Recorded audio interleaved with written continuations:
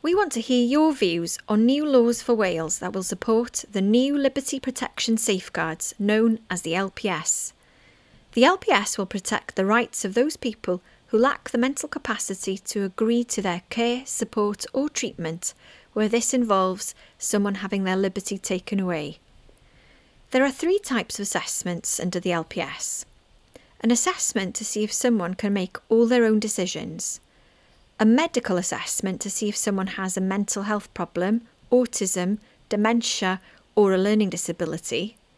And an assessment to make sure that any plans to restrict someone's freedom are necessary. We want people to be allowed to keep as much of their freedom as possible.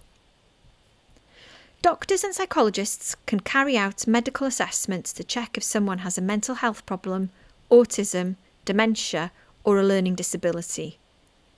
The other 2 assessments can be carried out by doctors, nurses, occupational therapists, social workers, psychologists and speech and language therapists. Pre-authorisation checks cannot be done by anyone who is connected to a care home. The Welsh Government wants to hear your thoughts on the LPS regulations and our plans for assessments.